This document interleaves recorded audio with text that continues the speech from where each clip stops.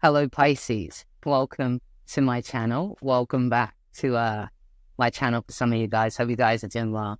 So this is your general love reading for July.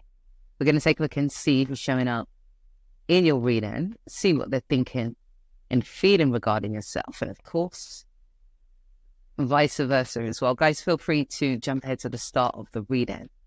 It is timestamped.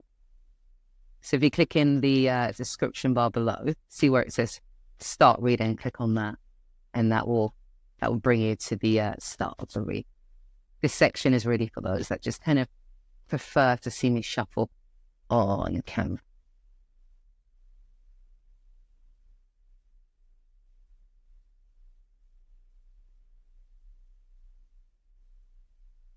I'm going to turn these around because I don't need read reversal. Okay. So we're going to take these in, and then I'll be... Okay, so just going to take these in, clarify them as well, and then I'll be back.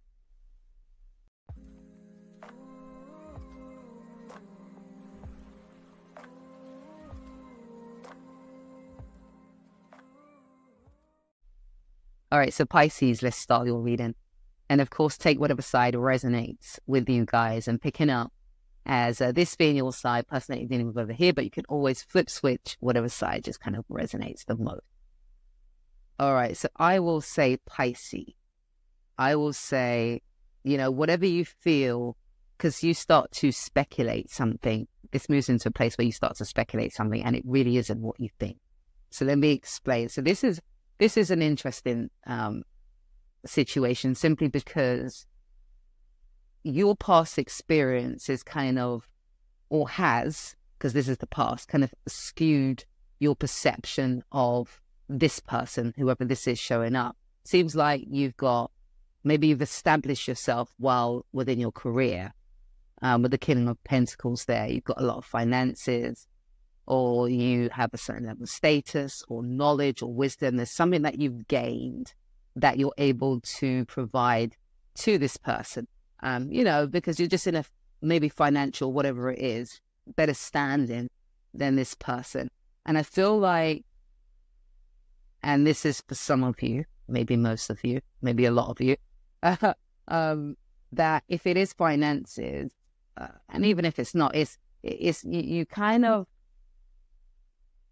should I be blunt and say, you kind of use that as a way to impress the opposite sex or the same sex, depending on whatever you're into. You use that to kind of impress them. So you made an assumption regarding this person, that this person was after you for that, or they was drawn to you because of your financial standing or your knowledge or wisdom or whatever position maybe within society, when really they kind of weren't. They're looking for, and they was, this person could be dealing with another water sign with that King of Cups there. But this person is, talking about, when we're talking about the King of Cups, we're talking about emotional maturity, stability, reliability, loyalty.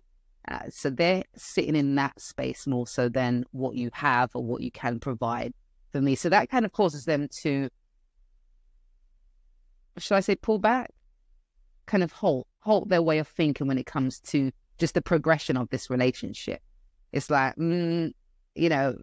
that's not really what I'm after you for. And you're making the assumption just based on your past experience, which brings us to where we are now. It seems like in some way, I'm not sure, you have kind of woken up to really who this person is and the fact that they're not, after you for that. So there is this pull that you have towards them, this attraction, more attracted to this person than you previously was. And because of that Temperance card there, we're talking about alignment, bringing something into balance. So your focus is on wanting to make this right with this person, because this person is showing up as the 9.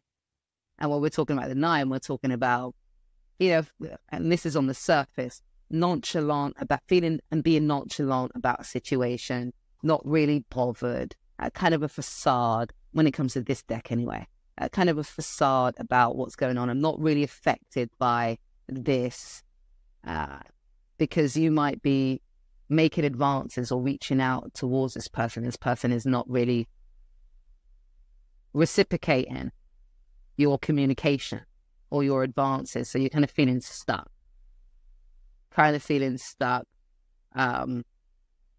When really what's going on with this person is, yes, okay, there is this connection that they do have with you with the High Priestess card. A lot of chemistry there, wanting commitment. When we're talking about the High Priestess, we're talking about high commitment. And then we have that King of Cups again, reliability, stability. So this person is most definitely coming with not what the usual person or people you've dealt with have come with. This person is more authentic. Their focus is mainly on not what you have, it's more about who you are, and the emotional aspect of it, the reliability, the loyalty, all of that type of stuff. So that's what's going on behind the scenes in terms of what they're not displaying. So because you feel stuck, maybe for some of you, again, like I said, this advancing or reaching out to this person is not being reciprocated. Now for you, it's like, and I feel like that's different for you, Pisces. I feel like that's kind of different for you. You've not been with someone who, has not been after, if we're talking about finances, who's not been after you for your financial situation, who's been caught up in all of the bells and whistles, all what glitters. So this is kind of refreshing, kind of new. For some of you, that within itself, you have to process. I feel like that within itself, a lot of you, you have to process. You feel like this has kind of come to an end. This person's not going to give you a second chance. It's caused, a disruption, the Tower, and the 10 of Swords there. But like I said, what you feel is happening is not what really is. Just based on where this is going, which we're going to continue in part 2 of the reading. Link is in the description bar below, and I shall see you guys in a bit.